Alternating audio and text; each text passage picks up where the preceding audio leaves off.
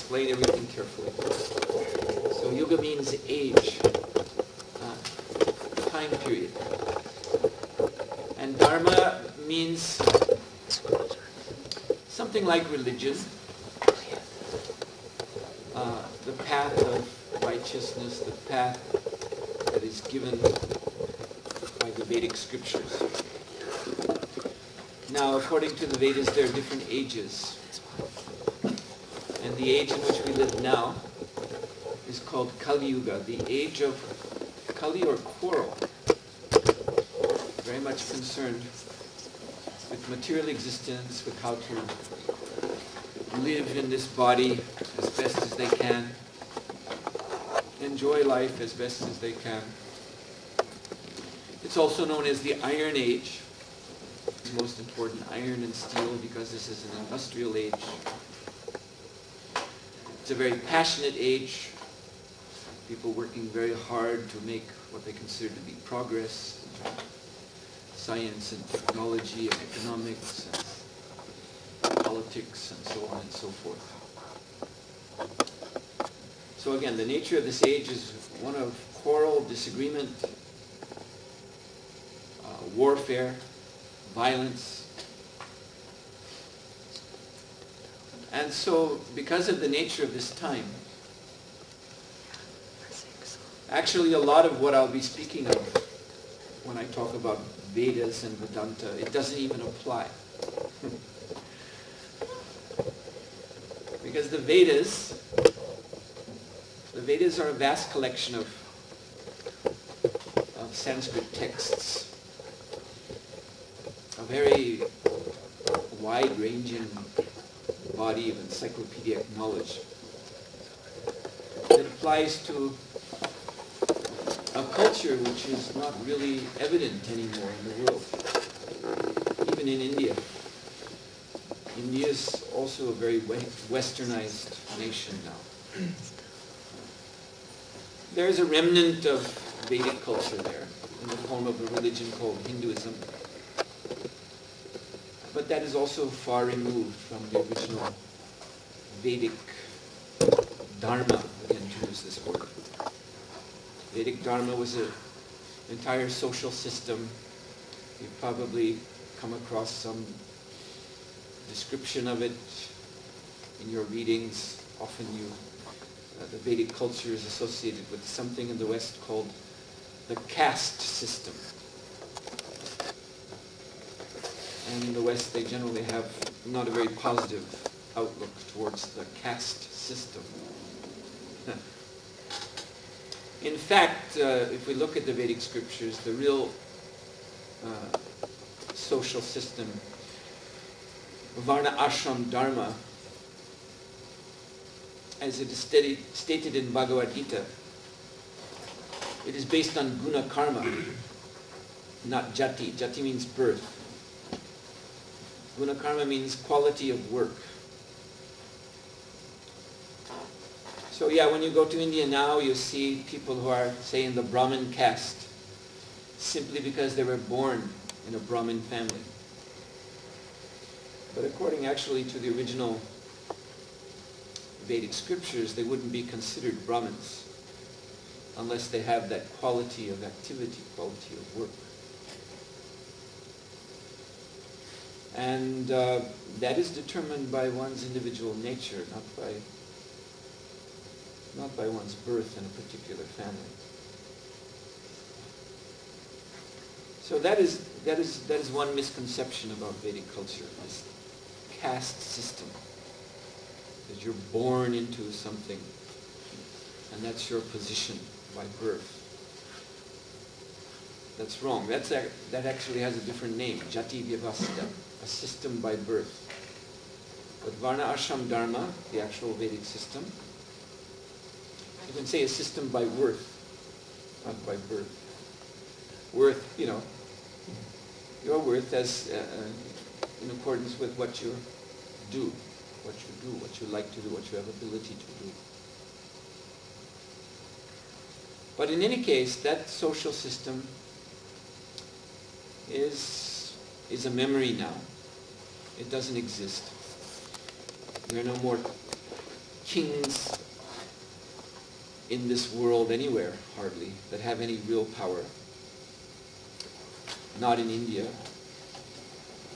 It used to be up until about 1947. There were some kings in different states of India, but they all lost their power when India gained independence from the British. So you see, the Vedas are describing this, what we might say, archaic or old-fashioned or medieval or whatever you want to say, type of social system. And giving a meaning to it, a spiritual meaning, a spiritual goal for the whole thing. The principle of that social system is yajna, or sacrifice. The word sacrifice comes from, in English language, comes from Latin, sacrum facere, to make sacred. So in the same way, the idea is that by yajna, by many different types of sacrificial activities done within the social system, humanity can make his life, transform his life. A human being can transform his or her life from materialism to spiritualism. But this is also not being practiced today. Neither in India very much, and certainly not very much outside of India. So therefore, as I said, I've come here to tell you about the Vedas and Vedanta, but much of this subject matter belongs to the past.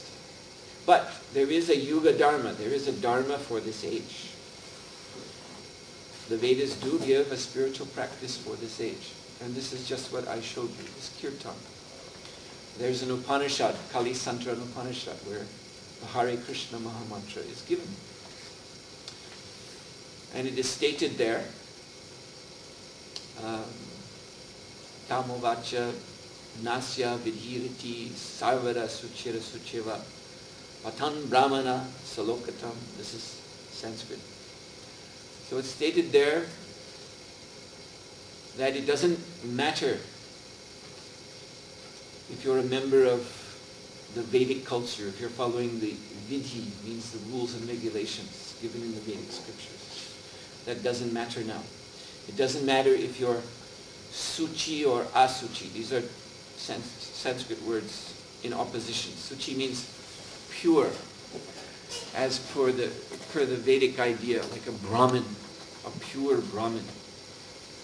But this Upanishad says you may be suchi, pure, as a Brahmin is supposed to be, or asuchi, impure. That doesn't matter. Still, there is a path, Patan Brahmana, a spiritual path open to everyone. And that is by this mantra meditation, mantra yoga. And so this movement that I'm representing, the International Society for Krishna Consciousness, it was founded in 1966 by this sadhu, this saintly person, my spiritual master, Srila Prabhupada. He came from India to the West, first to New York City, and he also came to Amsterdam in 1969. This is his first visit here. He was on television here in Amsterdam. And many other, of course, London and Paris, many other places. So he started a worldwide mission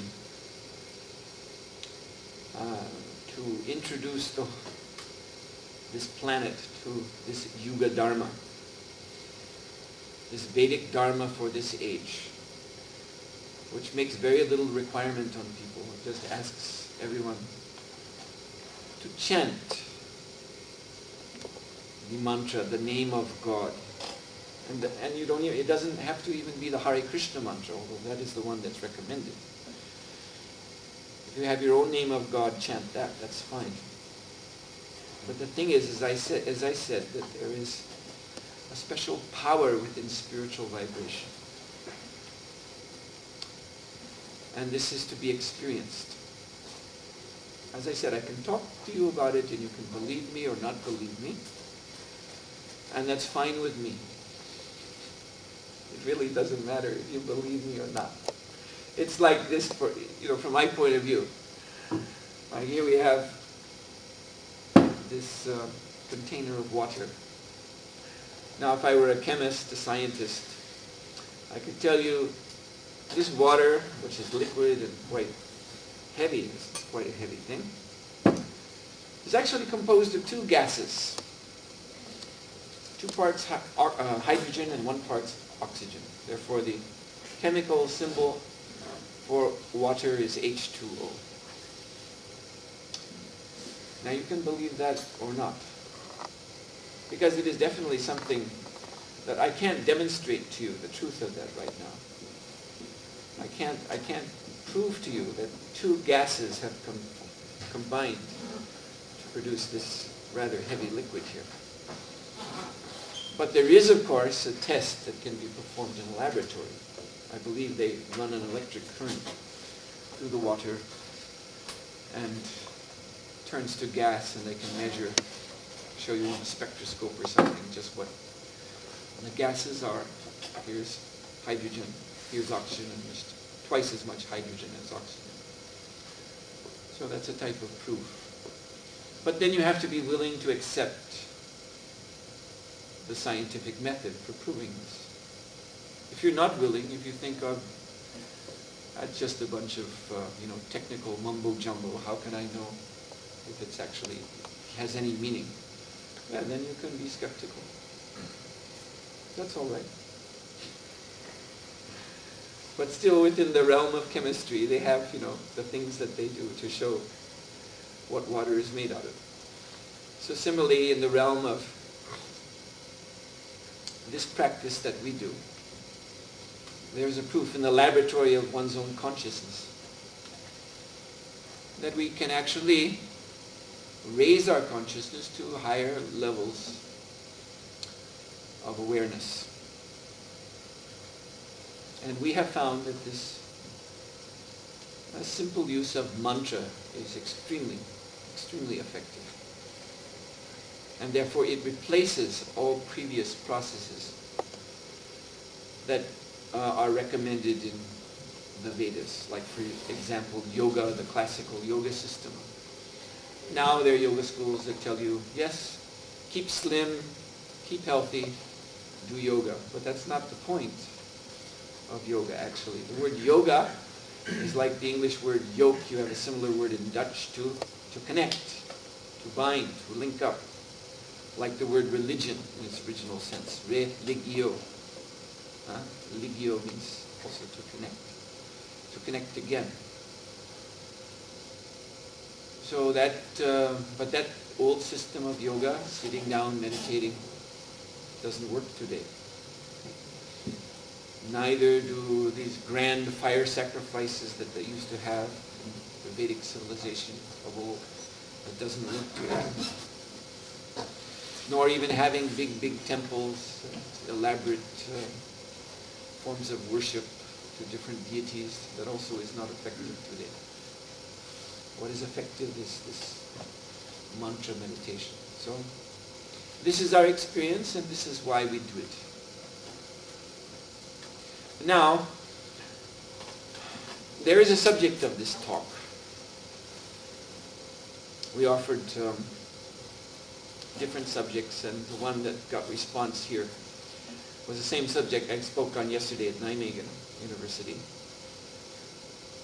Essentialism, Existentialism, and Vedanta philosophy. Rather wordy title. And since we have another speaker, then I'm going to have to compress. I spoke on this yesterday, as I said at Nijmegen, for about an hour and a half, but I'm going to compress my thoughts on this subject, make it short. So I don't claim to be an expert in Western philosophy. So what I'm just going to give you is a kind of overview of these two terms, essentialism and existentialism, and then use that as a platform for speaking about Vedanta. So as I've understood, it is sometimes said that in Western philosophy there are two camps. Completely accurate or not, I don't know, but this I've come across in my reading and also my discussion with people who are authorities in the field of Western philosophy. So one camp is the essentialist camp, which attempts to find a definition for the way things are, or being. What is the essence of being? Now, just like we have this word, quintessence. It's an interesting word. And this word is used to indicate something, beyond, something very sublime, something spiritual, the soul perhaps, or some very exalted state of awareness, quintessence. Now, the word literally means the fifth essence. The fifth essence. So the word quintessence then suggests that there are four essences before this one. And so this goes back to, in the Western world, back at least to the ancient Greeks, as far as I know, where they spoke of four essences of matter: earth, water, fire, and air. And then you have this quintessence. Platonic philosophy postulates a realm of ideas, an ideal realm beyond the material realm. And that's the quintessence, the fifth essence. So, in the Vedas, in Vedanta, there is a similar approach where we have this material energy divided up into broad categories, not very specific elements like they do in modern science, uranium or hydrogen or oxygen. But you have a general earthy element, which is called bhumi in Sanskrit. Not only the soil of the earth, but bricks, anything that's hard and solid would be classified as bhumi. And then you have apa, liquid. Anything that's liquid falls in that category. And then gaseous, vayu. And then fiery, anala. And then beyond that, the fifth is called akash, which means ether. So this is coming into a subtle realm. But the Vedas even go beyond that. They count mind as an even more subtle elemental essence, and then intellect, buddhi, and then finally even the sense of identity that we have in this world. Because in this world, yes, we are another essence, spiritual essence, which is totally different from matter, but we identify with matter. And this is called ahamkara, and this is the most finest type of material phenomena. The Vedanta says, aham brahmasmi. I'm not the body, I'm spirit soul, I'm eternal. My actual essence, Atman, self, has no beginning and no end. It was not created at any moment in time, nor can it be destroyed in any moment in time, because it is above time altogether. But we are identifying with matter. We find our identity in this body, for example, in the mind. And so when we talk about ourselves with other people, we talk in terms of the body. Yes, I'm so many years old. Yes, I come from Holland, or I come from the USA, or I come from India. Yes, I live in such and such address in such and such city. These are all material definitions. So the Vedanta has its essentialist aspect in defining what is being. Now, as I said, it's come to my understanding that there's a camp in opposition to this called the Existentialism, which are more concerned about doing, finding the meaning through what you do. As far as I know, it is very often said that the first, at least modern existentialists, could say there may have been ancient ones, like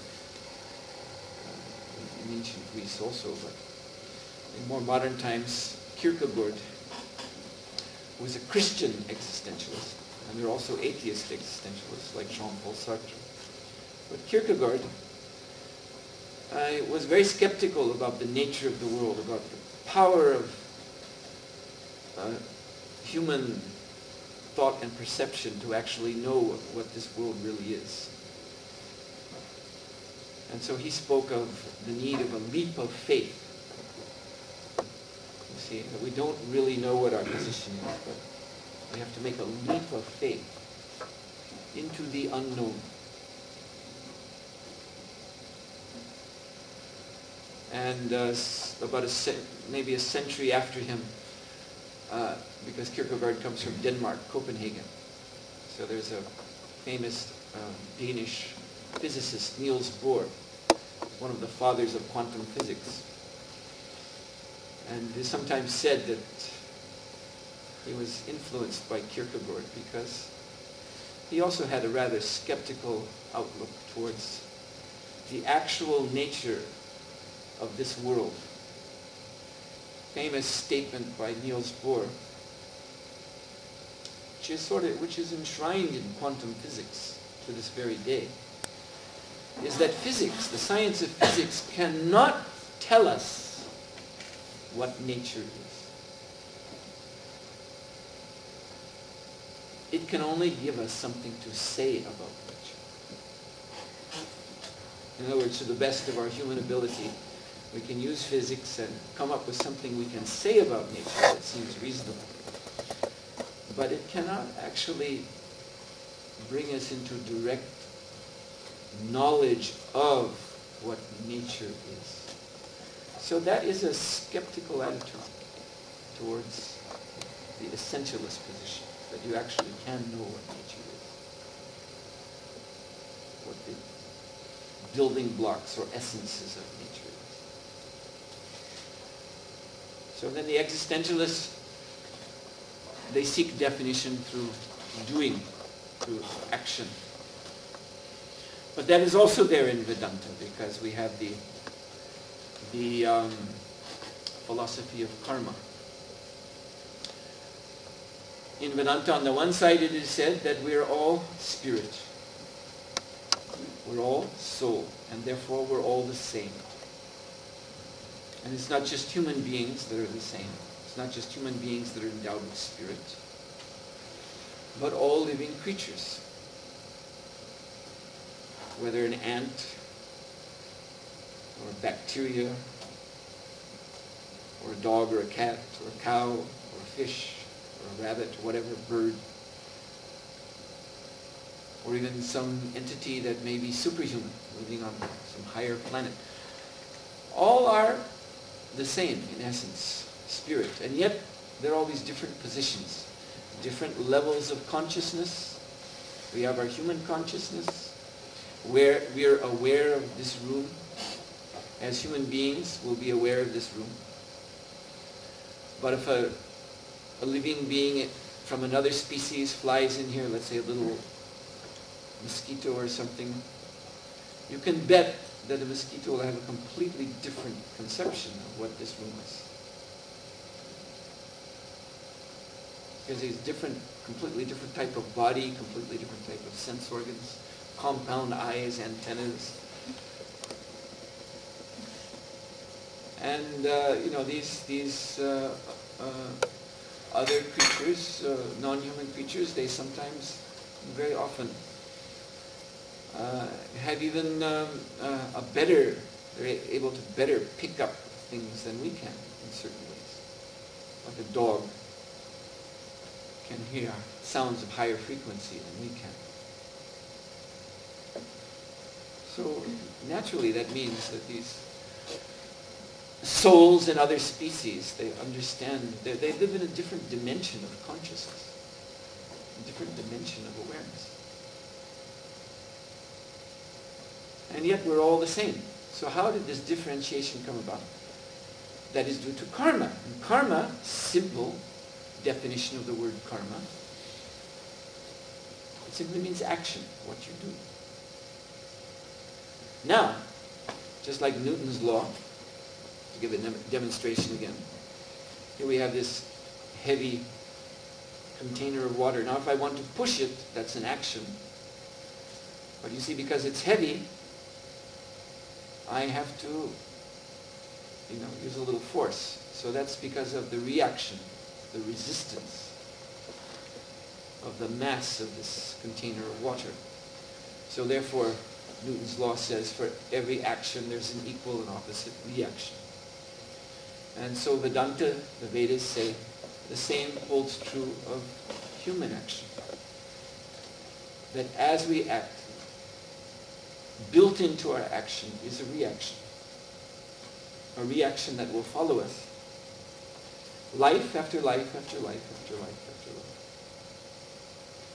So therefore karma is not just what you are doing now at this moment, but karma is also the accumulation of the results of what you've done in the past. For example, in the form of this body, the physical body that we have, this is visible karma. Whatever we are now is a result of our past activities. And as we act now in the present, we are creating our destiny. Man is the architect of his destiny. So humankind in particular is a creature of choice.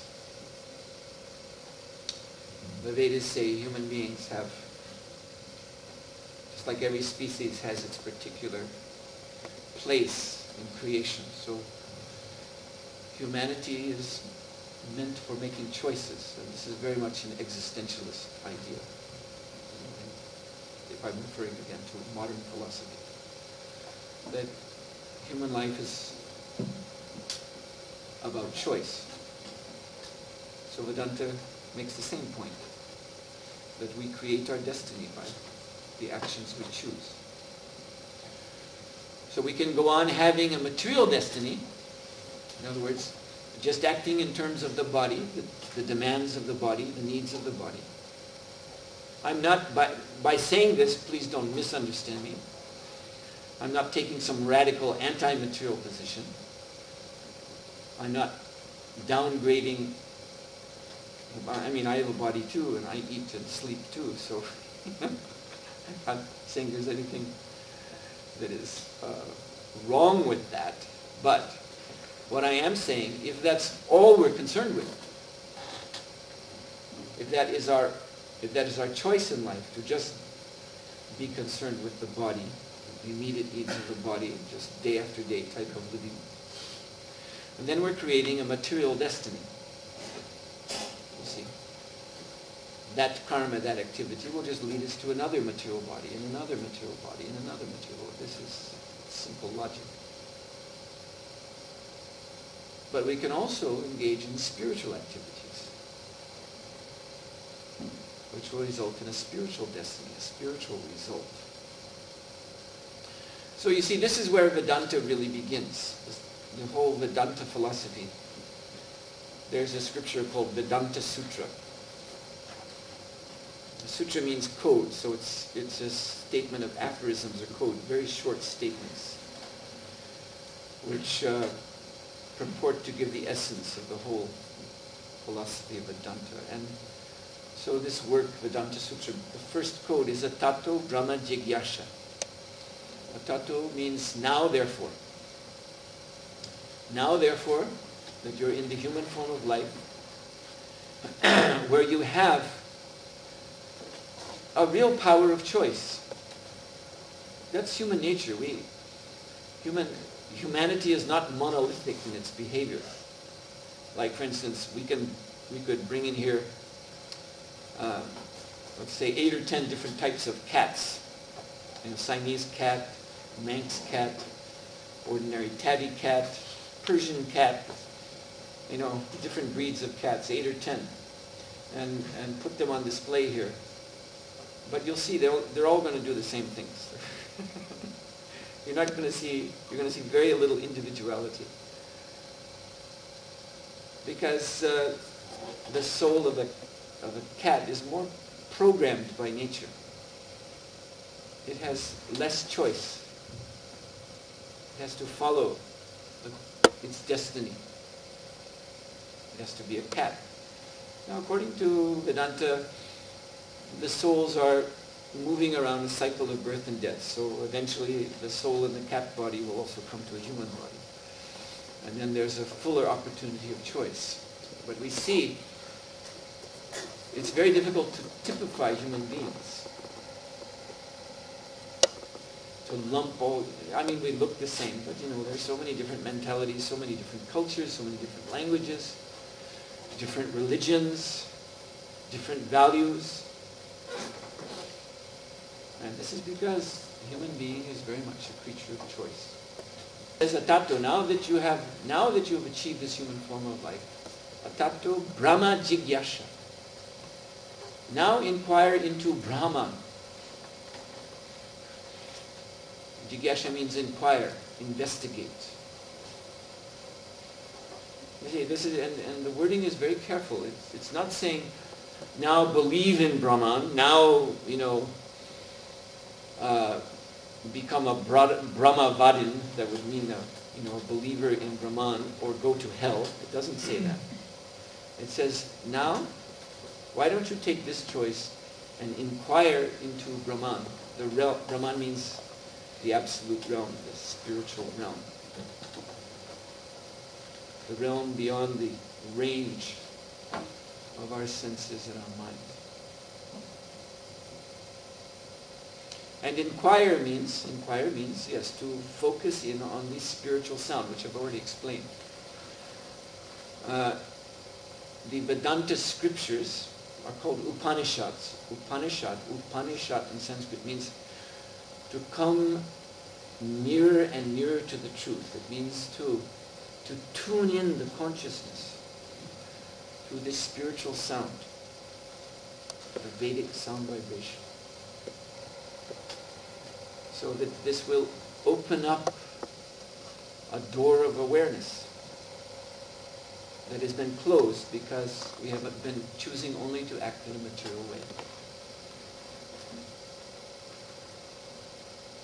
So this door is called the Moksha Dwara in Sanskrit. It's simple. Moksha means liberation, Dwara means door. And this is the goal of Vedanta, liberation. Liberation, not in the sense of, some liberation front captures the capital of some country and they're up on the rooftops with their AK-47s and their flags. And now you're free. Yeah, free for the next 24 or 48 hours before we start our government. Not that type of liberation, political concept of liberation, or just being liberated in some relative way in terms of society. But actually the soul becoming free from dukkha, from suffering, from the cycle of birth and death, because that's ultimately what it means to be caught in the cycle of birth and death. We go through birth, death, disease, old age, repeatedly, again and again and again. And that, anything that we may say is positive, and someone may try to argue there are many positive things in life, fine, but for you and for me they're all temporary. You may become rich, you may become famous, you may become a great humanitarian, whatever, but you can't maintain that position forever. You have to leave it and go somewhere else. So Vedanta says that somewhere else, again, if our karma is only material, that will be another body in which we have to be born and suffer disease, grow old, and die. So in Bhagavad Gita, Janma mrityu jara vyadhi dukkha doshana darshanam. A man of knowledge, a person of knowledge, will see this world to be a place of misery, a place of birth, death, disease, old age. So in Vedanta philosophy, liberation means to become free of that and to realize oneself in full. And the nature of the self is described as Sat, Chit, Ananda. Sat meaning eternal, Chit means knowledge, and Ananda means bliss. Now there are different schools of Vedanta, and our tradition is coming from the Vedanta of Bhakti. Bhakti means devotion. Devotion to Vishnu or Krishna, specifically Krishna. Krishna means all attractive in Sanskrit. The Supreme Being, the Supreme Soul, God, as he is known in the West, is supreme because that being is all attractive. Within that being, because the Vedas teach about what is called Purushartha, the real goal of life, what is actually valuable for us to attain. So the conclusion is that the source of everything is the real Purushartha, the source of everything. Because everything we may want in life, comes ultimately from this one source. So all of our desires ultimately end up there. And that is the all-attractive one, Krishna. So desire has its root in the soul, in consciousness itself. This is the Bhakti Vedanta philosophy. There's another version of Vedanta, which is impersonal. And that is generally more well known in the West. Although in India, that's understood to be just one school. There are at least 6 different schools of Vedanta in India, 6 main schools. So in the West, there's this conception of this Vedanta liberation means that God is a big light or something like that, impersonal, Brahman, and you merge into that and you become God yourself, this light, and just exist as light eternally. No, our acharyas, our teachers do not teach anything like that. And what they teach us is that will not satisfy the soul, because you cannot cancel out desire. Because desire has its origin within consciousness itself. Actually, in our spiritual essence, we are persons, spiritual persons. So, everything that's going on here in this world, people acting in different ways to satisfy different desires, is a kind of reflection of a perfection. And that perfection is the divine, personal, loving relationship between the liberated souls and the supreme original soul, the origin of everything, Krishna. And so it is in this relationship where Ananda, or spiritual bliss, is to be found. And in this relationship, spiritual bliss, it expands and expands and expands and expands without end. And so since that same Krishna, being absolute, is not different from the Hare Krishna mantra, therefore that relationship with Krishna begins through this sound vibration. That is why we find the chanting of the Hare Krishna mantra so blissful. That is why this mantra has been chanted in India. As I said, it's found originally in one of the Upanishads, which is, these are scriptures that are traced back several thousand years. So, sadhus or saintly persons in India have been chanting the Hare Krishna mantra for thousands of years. Why is that? The hit parade on the radio, songs become very popular.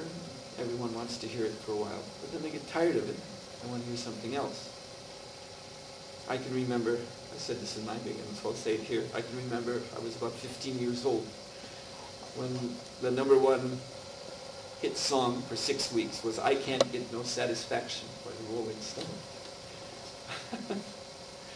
But of course, that's no longer #1. Maybe people still like the song, but it's, you're not going to hear it every day on the radio. But in India, people have been chanting the Hare Krishna mantra for thousands and thousands of years. Now, why is that? It's because there's something in this vibration that's different than just an ordinary song. There is a rasa. Rasa means a taste. And rasa also means relationship. Therein, in this sound, is the relationship with God, and that can be experienced. Now, of course, I can't make you experience by sitting here and talking. I admit that. And I can't make you believe in this by sitting here and talking. And that's not actually why I'm here. I'm just here to answer questions. If you have any questions about this, and we've brought some books, you can. Because the principle is jigyasha, inquire. Atattu brahma jignasha. That is the essence of Vedanta. Now you have this human form of life. You have this very nice human brain.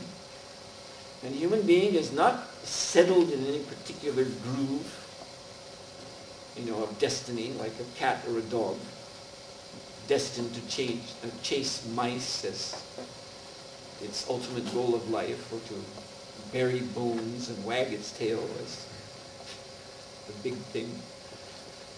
But human beings have the power of choice. So the Vedas are inviting us to investigate the realm of Brahma, the realm of spirit. And I'm saying that within that realm, by this process, this simple process meant for this age, I have found what Krishna calls in Bhagavad Gita, param drishtva, higher taste. And therefore I'm able to live the way I live. We live according to sattva. Sattva in Sanskrit means the mode of goodness. That's a saintly way of life. We don't eat meat, fish, or eggs. We're vegetarians, and even the food we eat is very specific. It has to be prepared in a certain way and offered to Krishna in a certain way. It's called prasadam. And we brought, you had some already. Prasadam.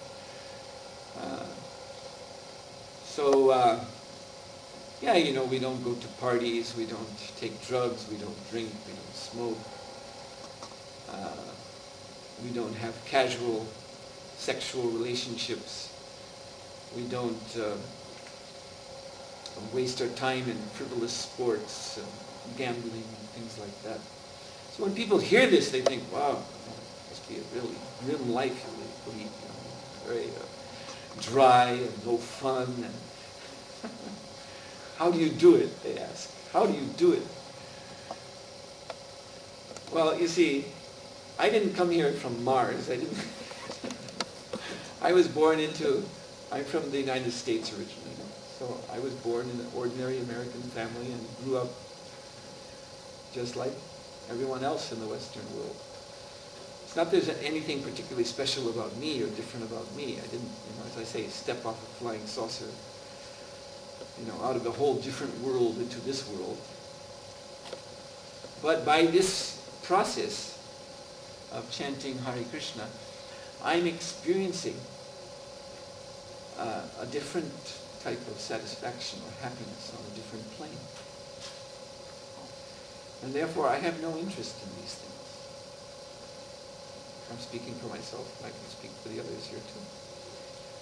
We just don't have interest in these things because by realization we understand that this is, there's a higher taste and there's a lower taste. And the lower taste, as Krishna declares in the Bhagavad Gita, Adi Antava, it has a beginning and an end. And dukkha yoni, it is actually the cause of suffering. Because it is a cause of taking on another body, another body, another body, another body, another body in this world of birth and death. So therefore we just don't have any interest in these things.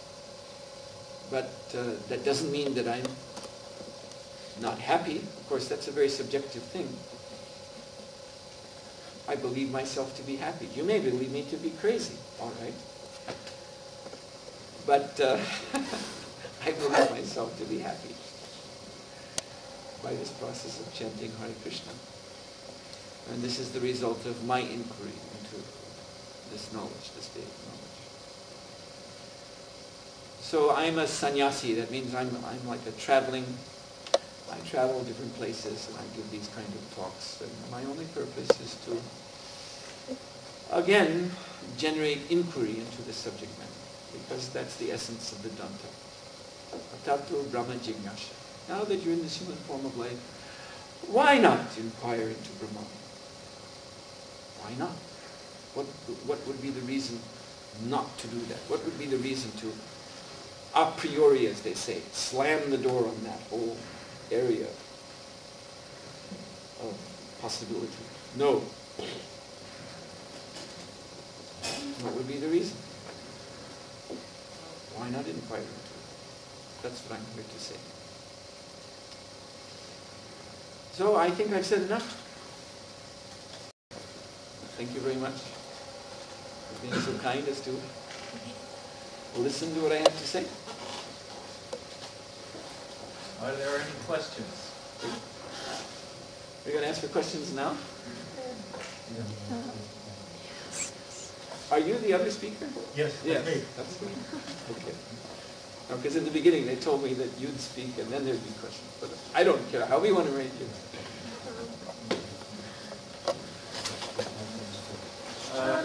Sturen een applaus van 5 minuten.